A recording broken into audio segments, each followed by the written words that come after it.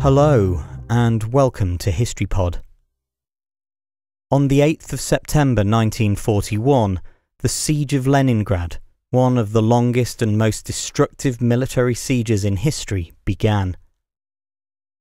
Nazi Germany's Lebensraum foreign policy had sought to secure living space for future generations of Germans in the Thousand-Year Reich. Hitler made it quite clear that he intended the fertile lands of the Western USSR to provide food for his new empire, while the native Slavic population would be destroyed and replaced with ethnic Germans.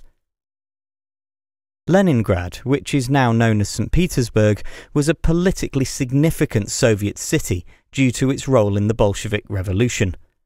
Furthermore, it was a centre of industrial production and had military significance as a base for the Baltic Fleet of the Soviet Navy.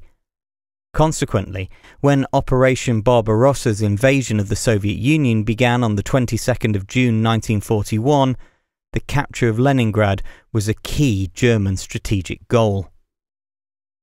By September, Army Group North, under the command of German Field Marshal Wilhelm Ritter von Leeb, had reached the southern outskirts of the city, whilst the Finnish army had approached from the north.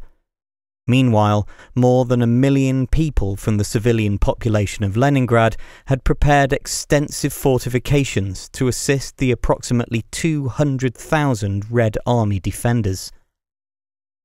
Although the city's defences held, by the start of September, Leningrad was almost entirely surrounded, with its communication lines severed.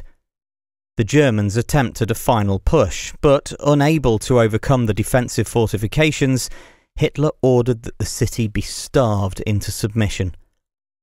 Over 1 million civilians died as a result of the ensuing siege that lasted for more than 870 days. The Red Army was eventually able to repel the German forces, and they lifted the siege in January 1944.